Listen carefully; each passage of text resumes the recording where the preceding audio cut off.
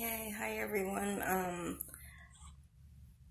I was talking about all of my Uber drivers are doing an excellent job. So they have been a wonderful driver, good driver, and a safe driver. So I am very happy with Uber, and I stick with Uber. But I don't know how to ride Lyft, but other wrong, strange driver, I am very unhappy with those drivers, and they assaulted me. They put a knife to my throat, and they pulled a gun on me. So they're bad driver. I don't like bad driver. I like good people, good men, and good drivers, and respectful. And I prefer having drivers who speak good English. It's hard for me to relate or communicate and socialize with drivers that don't speak English at all. So I prefer good drivers who speaks very good English and don't give me a hard time. As long as get me to wherever I need to go to. Every time I need an Uber, I have places to go, people to meet, and things to do, or I have to go to grocery market or something, and I'm carrying a lot of heavy stuff or whatever, a lot of heavy grocery or something, then I would Uber. Otherwise, I don't want to bother Uber. And if it's on a day where it's like a Saturday or Sunday and I missed the last bus or whatever, I would Uber. And or I'm stuck out in the no man's land at the bus stop far away from home, then I would need an Uber. Otherwise, I wouldn't need an Uber, and I do apologize for the inconvenience with everyone. And this is to the white gentleman in Houston, Texas, that one day back in 1999 or something. He called me by the name Kelly. Yes, that's me, but in the middle of the process, I was trying to get my name changed.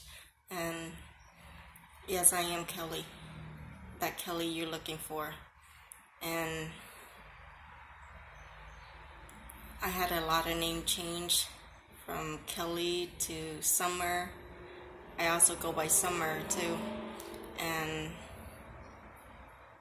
I just didn't want to Van Tran and Hantile and nobody by the Tran last name and their in-laws to find out who I am, where I am. I disguise myself, but I have nothing to do with prostitution or terrorist or criminal activity. I just rather work with a different name, and I don't want those bullies to come and bother me, stalking me, and troublemaking to me, because they was attempting to murder me, and I don't like stalkers following me around, raping me, touching me inappropriately in my private areas, and intruders, and hillbillies, and coonass. I don't like them following me around, stalking me. So they're nutcase weirdos. And I don't like to be in the eyes of public people.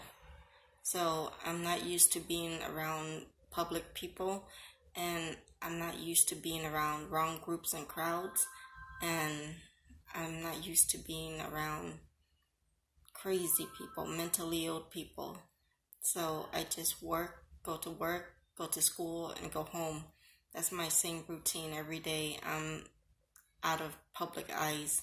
So I don't know what goes on out on the streets. I don't know what goes on anywhere, because I'm like a homegirl. And even if I'm in my motel room, but I'm always indoors. I don't like to go outdoors too much.